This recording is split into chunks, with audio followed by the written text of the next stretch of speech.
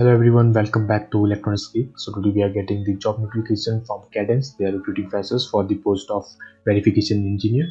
So for more such type of videos, do subscribe to our channel and press the bell icon so that you will never miss the video. And join our Telegram group for more job updates. The link is in the description.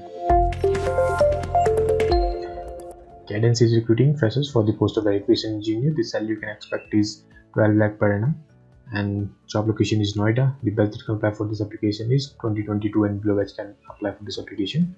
The eligibility criteria is you should have a bachelor's or master degree in electronics or computer science branch, as well as you should have a good knowledge of Verilog and system Verilog or digital design or computer architecture. So how you can apply for this application, just click on apply here. I will put the link in the description as well as in the comment section. From there you can easily apply. Just click on apply here. So once you click on apply here, you will see this page. Just click on apply. So here you can directly fill your application through resume, or you can fill manually. I'm clicking manually. So here select other, fill in your name, your address, your email, your phone number, and just click on next. So here you have to fill in your experience if you had any. Experience mark is required field. So what you can do is, if you're a fresher, just type NA, company name NA, currently just fill in August 2022.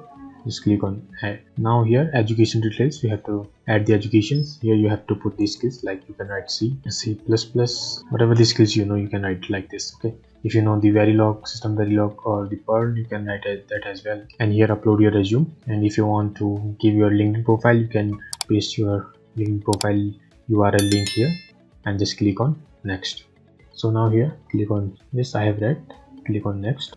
This is the last step. You have to review your profile, whether whatever the detail you have filled in is correct or not. If you find any mistake, so you can go back and correct it. At last, just click on submit. Okay, so if you find any difficulties in filling up this form, do let me know in the comment section. So for more videos, do subscribe to our channel and like this video, share this video with your friends. I will be back with another update. Till then, take care, stay safe, and bye bye.